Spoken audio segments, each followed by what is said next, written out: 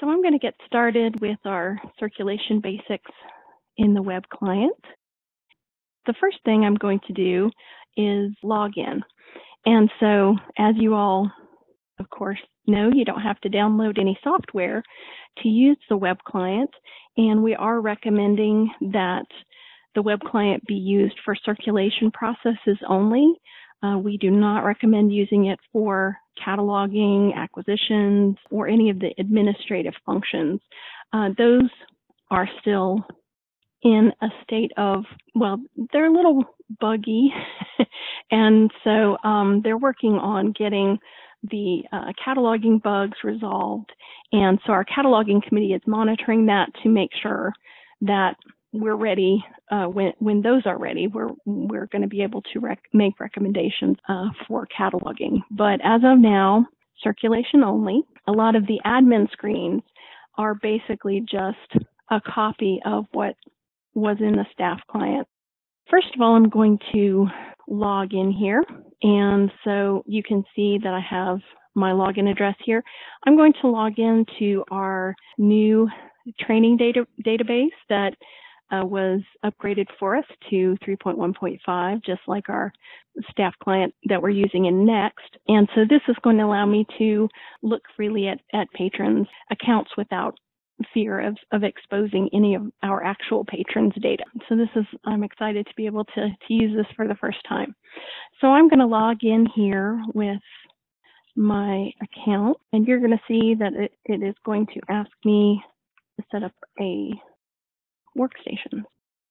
This is something that will happen whenever you're just doing this for the first time, or if your browser cache has been cleared, then your workstation information will also be cleared unless you load something called Hatch. And Hatch is something that we are looking at, and we're going to make recommendations about how to use Hatch for the workstation and for printing in some future discussions. So we should have a future webinar for folks who are going to be handling the Hatch work for you all. So I do want to register a workstation at my system, and I'm going to register that.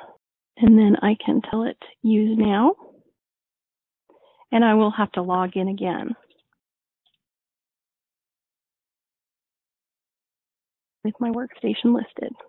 So that's all that's required to register a workstation and to log in. Of course, some of the considerations are that your administration may be reporting on your workstation. So consistency in the naming of the workstations is very important. So it is something that your administration for your library system is going to need to specify for you and give you the specific name that they want to be used for each workstation so that their reporting is consistent. I did want to show you also that this information is all in our circulation in 3.1 knowledge book, and I've been working on getting all of this information published. A lot of it is from the Evergreen documentation, but I've augmented it with some more information, screenshots, and NC Cardinal specific information. So you don't have to necessarily consult the video. You can also consult the knowledge book here. So it has the workstation information, and it also has logging in and out. And we're also going to talk about setting browser defaults for your web client. So it's important for you to use Chrome. Evergreen does allow Firefox, but we found that some of the other libraries that are using 3.1 are recommending Chrome only. And so that's what we're doing also. We're recommending that you use Chrome. If your library system is not currently using Chrome, this is a link to the download. Obviously, you would want to discuss that with your IT folks and make sure that that's set up correctly. We also do have information in the upgrade knowledge book about certain ports that need to be opened. So that's something they'll want to consult as well. And so I did want to just show you that there are ways that you can set up Chrome as your startup page and as your home page. And those are two separate things. One thing that was brought to my attention is that sometimes your IT has set your library website as your startup page, and that's fine. You can also, though, set up your home page, and so you can do that by going to the three dots here and going to Settings. And so in Chrome, the startup page and the home page are two separate things. So you can see my little home button here. I can set that up by choosing to turn that on, toggling it to the right, and adding this web address for my trainer in there. Obviously, once we're live, then you'll add your production information. So it'll be your library system shortcode here, and then ncardinal.org and the EG staff. All that information, again, is in the knowledge book here. So I've set that up. The start page is a separate one. So even if they have your startup page, you might be able to make your home page. Obviously, this is something you want to consult your IT folks about before you make those changes, and you may not have the permission to make those changes without their help. So, but that is something that you can take advantage of. So, I did just want to make you aware of that. I also wanted to talk a little bit about bookmarks. One of the things that is a little different about the web client is that you don't have hot buttons across the top, but you can make bookmarks on your browser, and that allows you to set all that up. You can see I already have a ton of bookmarks, so what I did is create a folder to put my links in. So that's also something you can do, or you can set it up across the top like Cheryl's done here. So you can see she has all of her important functions there as a bookmark. So even if you can't set this as your home or your startup page, you can set bookmarks that will make it easier for you to do what you need to do. Another important function that you need to consider is pop-ups. So most of us have pop-up blockers on our computer.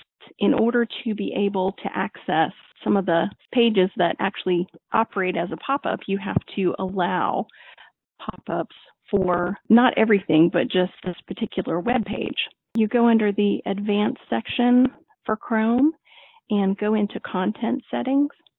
And if you go down here, you are going to see, there it is, pop-ups and redirects. And when you click on that, you can keep your pop-ups blocked for most sites, but it's very helpful if you add your page for the staff client. And so I added a very generic one so that I could access any pop-ups that come up in the trainer. So that's a good thing to add. And again, these instructions are all in the knowledge book. So that particular one is here, and it has some screenshots for you. All right, I did want to spend a few minutes on the portal homepage here. You can see that it does look very similar to the one in the staff client, but you don't have the little hot buttons. They have also consolidated some of the information that was here in the center. They've cleaned it up a little bit and made it look nice. They did also consolidate some of the drop-down menus. So you can see search was very tidy. Search for patrons, search for copies, search the catalog. And you have all of these functions as well. And so it works very well, and there's not as much repetition as you would experience previously. So you can see you can also change the operator just like you could in the staff client. So all the keyboard shortcuts that you could use, even though you don't have your hot buttons, all the keyboard shortcuts work. So for instance, if I do Shift and F1, so I see my register patron page. And you can see if I start resizing this, it will change to suit the size of my window. So you can do this on, well, let's say a cell phone or an iPad theoretically, although there are some iPad issues getting it to work. But say you had a Surface and you could potentially use it on a Windows tablet. You can also do, yes, just making sure I didn't save anything. You can use your F2 for check-in, your F3 to search the catalog. So another thing I did want to show you is when you log into your workstation, you can make changes to your workstation. So if you go under administration, this is one function that you definitely can access through the administration window. So if you log in there, you can set your default search library, and obviously these would be our NC Cardinal libraries, but I'll set mine at BR1, or I could set it at my system. Let's say I want to set this at my system level, and my preferred library is BR1, which is where I logged in, and I'm just going to use the advanced search screen. You could pick numeric or mark expert if you wanted to. I can also disable sounds. So if I don't want sounds to happen, I can do that, or I can leave it unchecked. So you can make those changes. Then I also wanted to show you how to register a patron. So we'll go under circulation and register patron. Again, we could also do the shift plus F1 to do that. And registration screen is basically the same. That really hasn't changed. It is highlighted to show you the required settings. That one is pretty straightforward.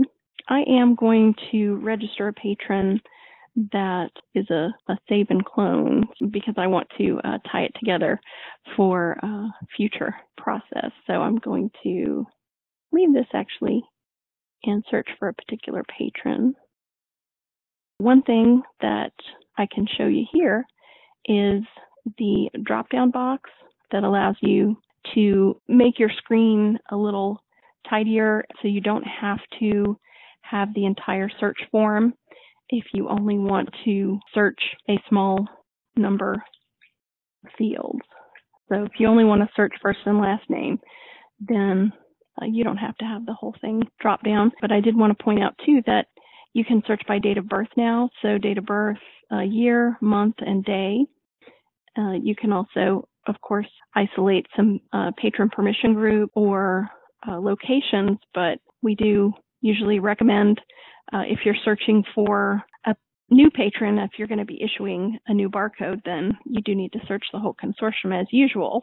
We also recommend using include inactive, and I'm going to search, and there's my patron. And you'll see when he click on his barcode to open him up.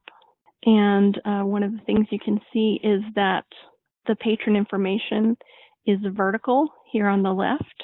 That, again, helps with the resizing aspect. So if I'm resizing my screen, things do move a little bit.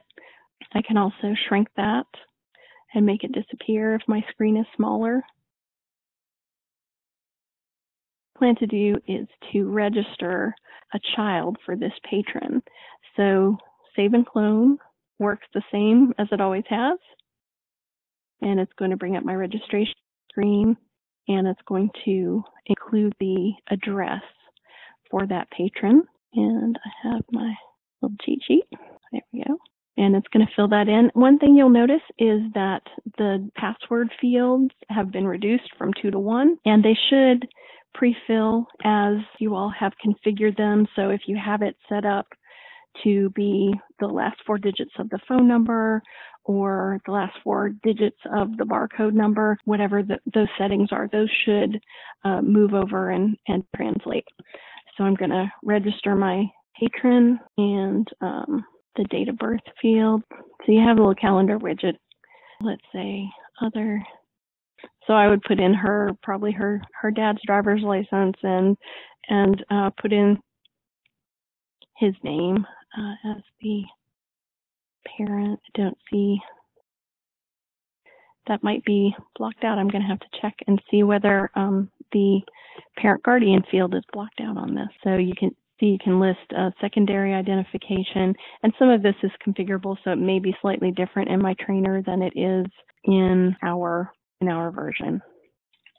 All right, and I'm just going to add in some information here for her. In this, everybody is just a patron, and I can add some of these user settings for the contact information can be really useful for hold notification. So that's important to make sure you have that information. And I'm going to add that. All right. And I am going to save her. So I've registered my patron kind of as usual.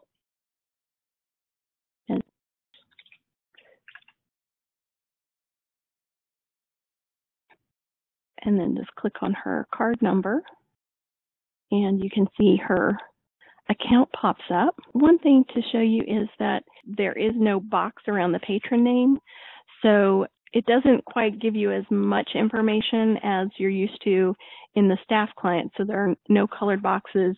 The text does change color, so if a patron is not in good standing, let's take a look at this patron. Actually, I guess I can just go to checkout, which is what I usually do when I have the patron barcode. So when I bring this patron up, you can see the text is red, and it gives me a message to tell me what's going on with her account. There are kind of some warnings that something's going on. It does give you, information here, like she has a lost item. It's not quite as informative, but it does definitely alert you with that red text. So hopefully that will work. That will also happen, say, if a patron is expired. I also wanted to show you in the search screen that we have something called Add to Bucket. There is documentation about this in the knowledge book about using buckets. I won't go much into that today, but I just wanted you to see that there is an Add to Bucket button there. That's kind of handy. All right, let's look for Jane. And there she is. I did want to show you that the email address in the patron account is clickable. So if I click on that, I'm going to get my email. I can send her a message directly, which is pretty cool. One thing that has changed in the look of the web client that was discussed in the webinar that Mobius did for us is the column picker. The column picker is still here. The icon looks a little different, so you have the little down arrow. And they have sorted it, and I do like this, that they've made the place where you go to save columns always in the same spot. Some people may also have found that annoying. You do always have sort of these control things up here, and then down the bottom are the fields that you can choose to show or not show. You can see they have a little green check when you've selected them, and so you can select new ones or take things off.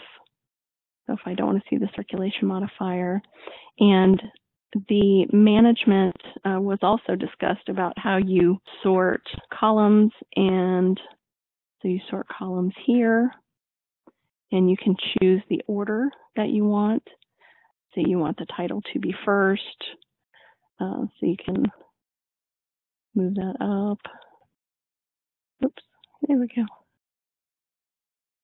And I'm going to have to play with this more because I did do the sort priority, and it still didn't quite function the way I expected. But it is workable, and you can manage your column widths not by dragging, as was discussed also by Mobius, but by using the little expanders or the shrinkers.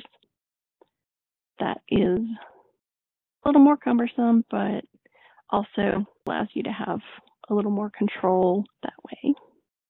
And you do have to turn it off if you don't want it to show. And you can save columns that way. So that's helpful. You can see you can also reset to the default.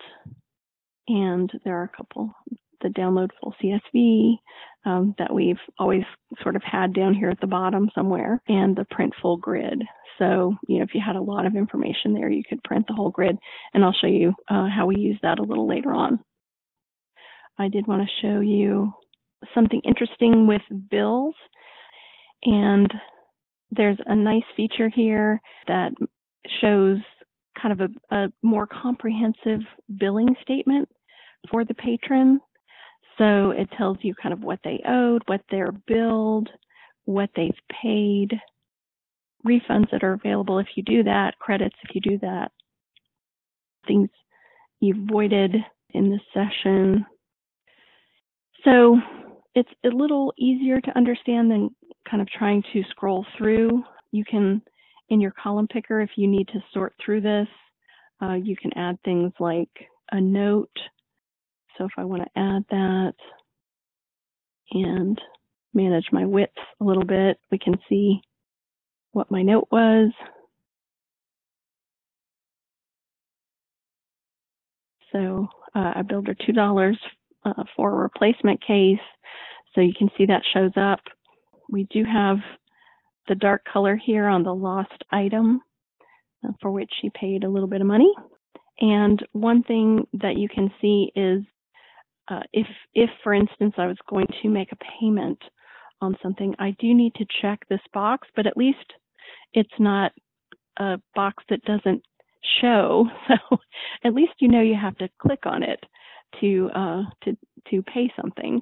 One thing that's different about the payments is that you can use the little up or down arrow. Thankfully, you can't go into negative numbers, but let's say she wants to pay another $1 on this. I can still add to, I can select all the payment types as before and apply my payment. And it shows up. You can right click on the line item and get your actions menu. You can also click on the actions menu. You can see they've shortened that, so it just says actions, which is nice. And so I can click on full details, and I can see the detailed information about this billing, just as I could before. It does give you kind of a nicer look and feel, I think. Let's see. I did want to look at checking out. So again, I could go to my checkout screen or hit my F1 button and put in my patron barcode. See if I can check out an item. There it is. Checks out as normal. You can see you have the title hyperlinked as well. So got my checkout information. The item is checked out. You can also click on the item barcode and go to that. And let's try to check this out to Jane. And I want to show you a box that comes up. Okay, the open circulation box comes up if this item is already checked out, and it does look a little different. You have just the normal check-in and check-out button, and so there is no forgiving fines, check-in and check-out. There aren't actually any fines on this one, but I can always check this box in case, and then do the normal check-in and check-out. That just looks a little different, but acts very similar. When a patron checks out, they can have an emailed receipt. This was something that Mobius also discussed in the last webinar, but that's a really handy one. A lot of staff have asked for that. So you can just send an email receipt or print receipt or do both. You have your done button here as we have in the staff client, and that is actually going to shut down this window. So it's going to ask to print the receipt for me and just take me back to the checkout screen. So that's handy to have those receipt options available to us now.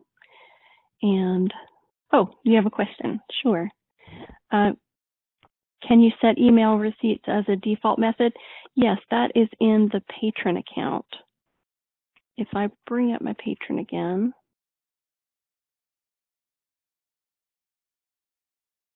so that's the Retrieve Last Patron. Then you can see in her account,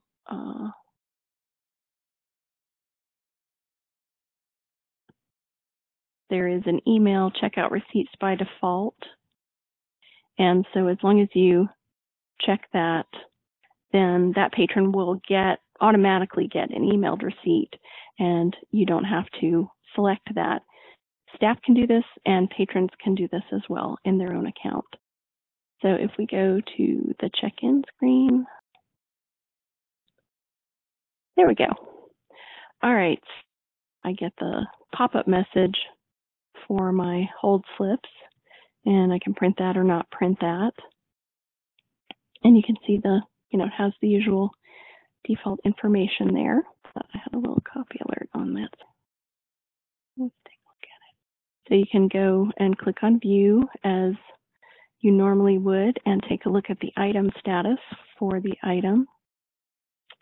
And one of the cool features that you can do now is to add a temporary copy alert, and it's a lot easier to navigate to.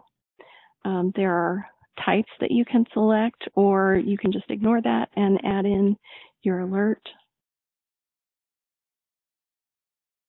You can make it temporary or permanent. So if you were adding the number of discs, let's say, you might not want to make that temporary, but in this case, since I just want a new shelf label, that is going to be temporary. And I can say OK. And check in my item again. Let's see if I get my pop-up. No, I don't get my copy alert pop-up. Question, how long is the temporary message there? Well, it's cleared, is my understanding. You can actually clear that yourself. All right, we'll add another alert. I'm not sure if I have to do this.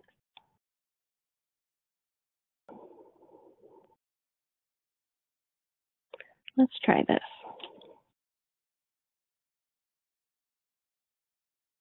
Okay, definitely there. Okay, there's the clear button.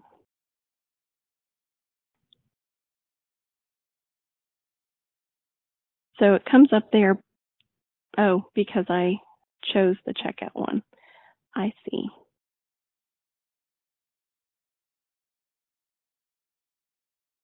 Okay, I'm definitely going to have to explore these a little further.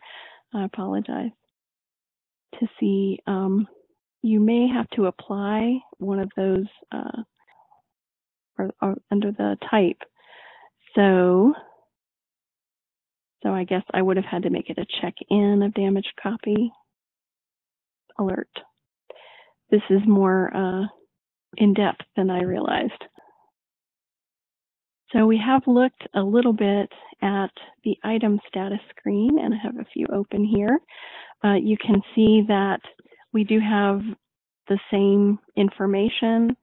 You can see we have list view and then detail view, and that gives you the recent circ history and a circ history list where the staff client would give you the pop-up list of as many previous patrons as you had chosen. This gives a default of 1, but it can be set to the number of previous patrons that you want to see, just like it was in the staff client. It shows you holds and transits, the cataloging information, and the triggered event screen as well. So that functions pretty much as the previous one and shows you the same information, and the copy alerts are the main thing that look a little different. I know some circulation folks will make changes to items, for instance, if they need to replace the barcode or change the copy status or the copy location, then they can do that. It's no longer called item attributes. It's just under edit items. And so if I click on that, it's going to bring up the attributes here so I can make my changes and save those. Just as usual, the cataloging committee wants to be sure that folks know that, as I mentioned earlier, cataloging should be done in the staff client, and Circ staff, though, need to make some of these changes. So they should be able to make edits in this screen to shelving location, copy status, replace a barcode, mark an item missing, or mark it damaged. And actually, those can happen here. Mark an item damaged or mark an item missing from the item status screen itself. So those are all things you can do. Editing the call number, if anyone needs to do that, that should be done in the staff client. I think Jennifer has been experimenting with this at Davidson and said that they were not able to make edits to the call number successfully in the client. So that is something you would still need to do in the staff client. Let's search the catalog. So I'm going to go to search and search the catalog. You can also hit F3. And I'm going to search for one of my books here. And you can see a highlighting that also was discussed in the previous webinar. The terms that I entered as search terms are highlighted in each of the bib records. And that can be helpful sometimes, but you can disable the highlighting and it'll take that away. So if people find that more annoying than helpful, then that can also go away.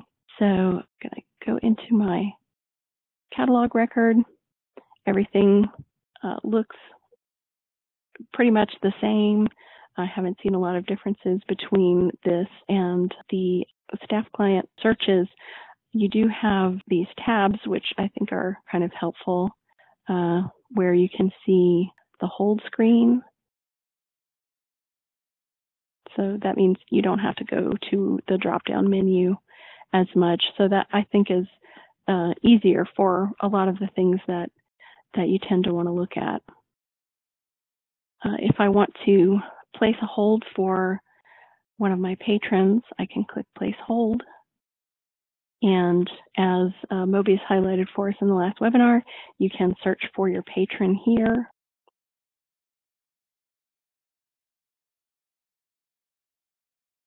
So I've got my patron, and this is his pickup location. And I can hit submit. I can also place multiple holds. Oh, I didn't authorize the option I thought I had, but where you can place multiple holds for the same item. You can also do your meta record hold here. And you can also suspend the hold and set an activation date. If your patron, says I'm going on vacation, and so I want to pick it up later, then you can say, I'll pick it up 10/12/2018. Oh, I lost my patron.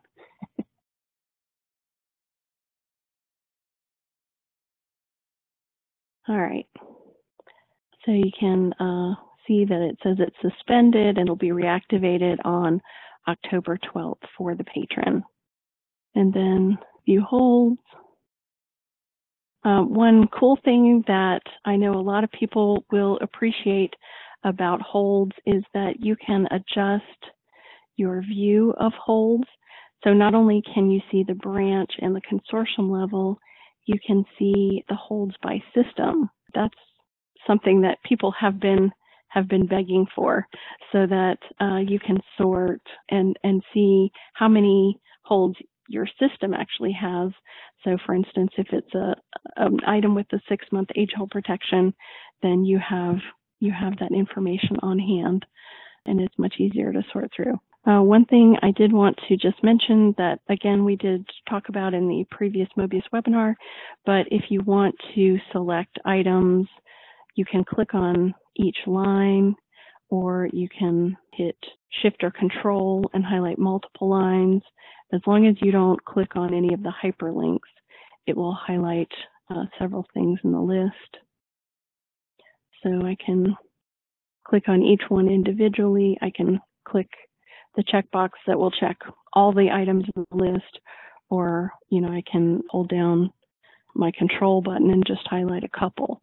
So that's a great way to be able to sort of navigate through your list if you only want to apply changes to one item or several. You can see my suspended status here for that item.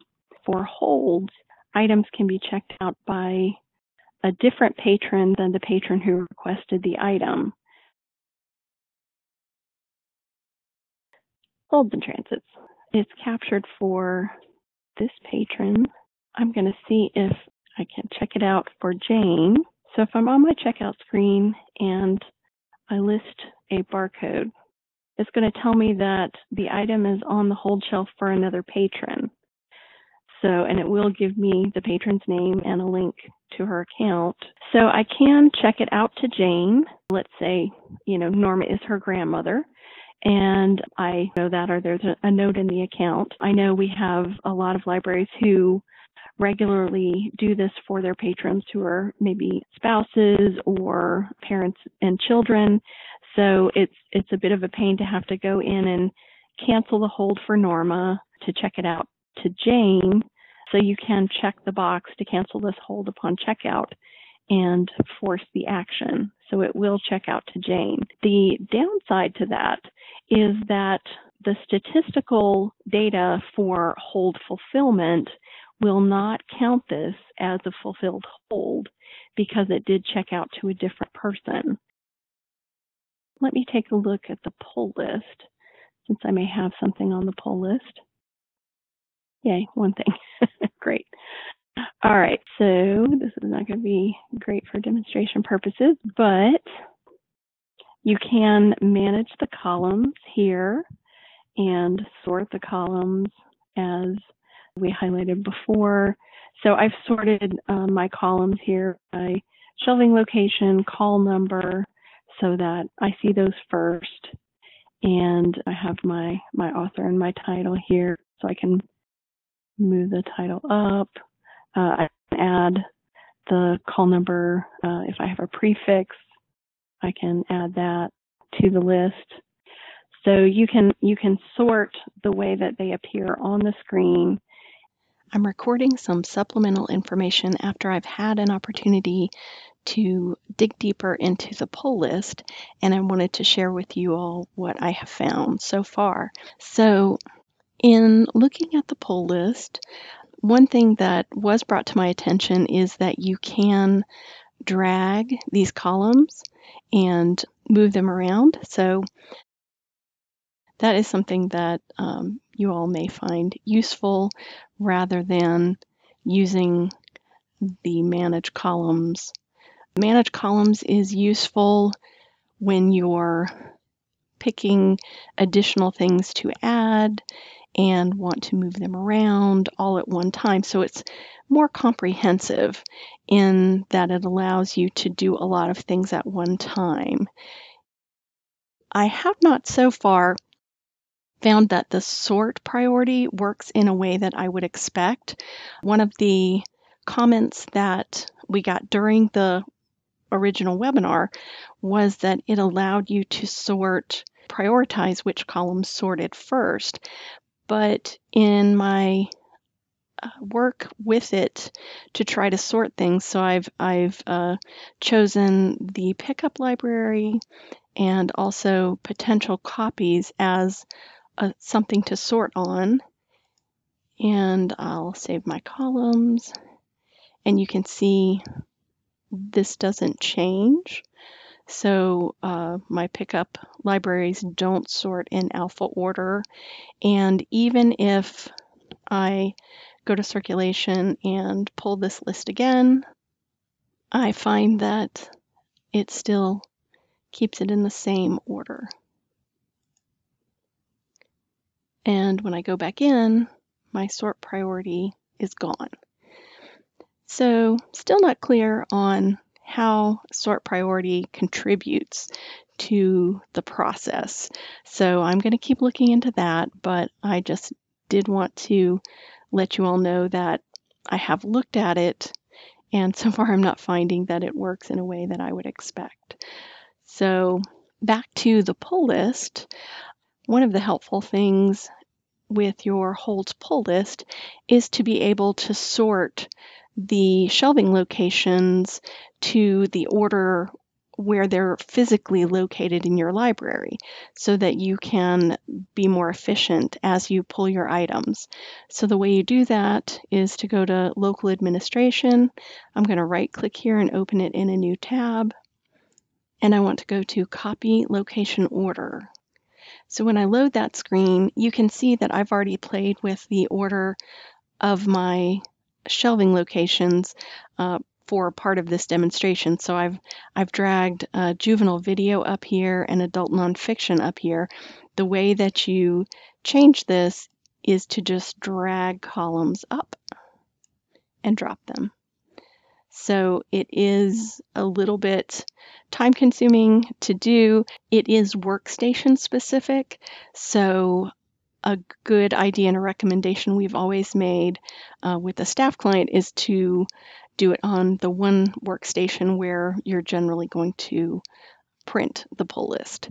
And so you don't have to do it on every single workstation. So I've changed my order based on the items that are actually on my hold shelf.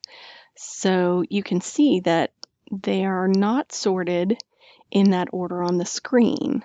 When I click the print full list,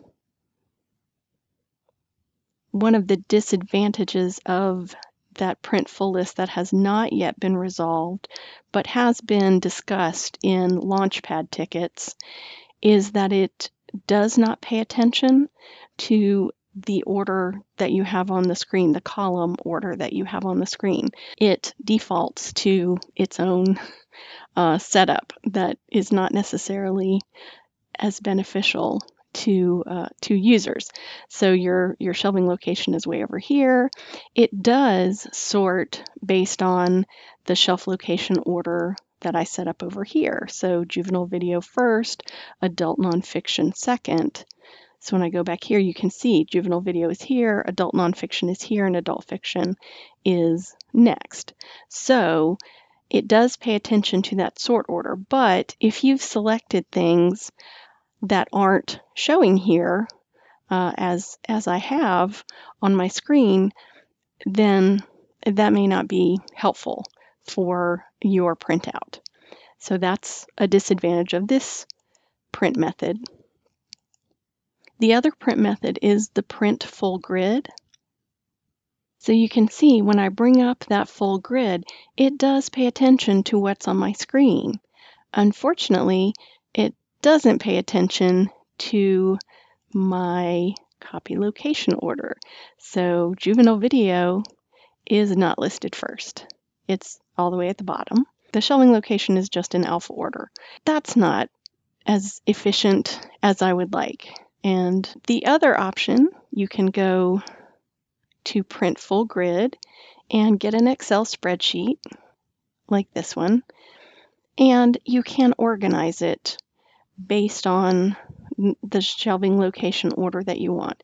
But, you know, if you have 100 things on your pull list and have to move around the shelf order, it's time consuming. So this is one of the areas where we're finding that the web client is perhaps not quite solved in terms of applying the same expectations or satisfying the same expectations that we have from how we use the staff client. In this case, when you only use your pull list once or twice a day in most libraries, you may want to actually continue to use the staff client for your pull list for the time being.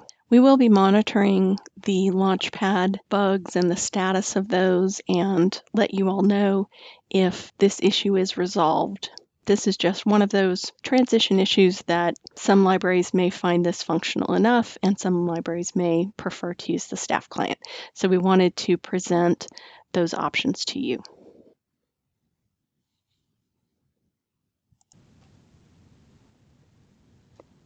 I had some difficulty during the webinar getting my trainer to access the hold shelf. So I recorded this after the fact because I wanted to show you how you can access the hold shelf through the web client. So you can go to Circulation, Hold Shelf, and that will pull up the hold shelf like I have it here. I've already arranged my columns the way I want them by using Manage Columns to select the things that I want to show and take off the things that I don't want to show. And then I can also arrange things by dragging and dropping the columns to the order that I want them. And so that is helpful. But you see that it doesn't sort by last name. So if I click on any of these column headers, they're not hyperlinked, so they don't sort in the way that the pull list will sort when you click on them. So my only option here is to either print the full list,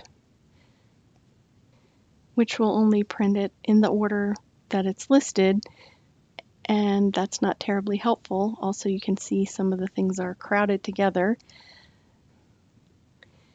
My other option is to print the full grid, but you can see that also does not order things for me. It does give me a slightly nicer look, but the only way that I can order things by the patron last name in order to take a list to the shelf is to download the full CSV. And when I do that, I'm going to get a list like this. And you can see it is in exactly the same order as my list here. So last name, first name, title, author, available date, shelf expire time, etc., etc. So all I have to do is order my column from A to Z.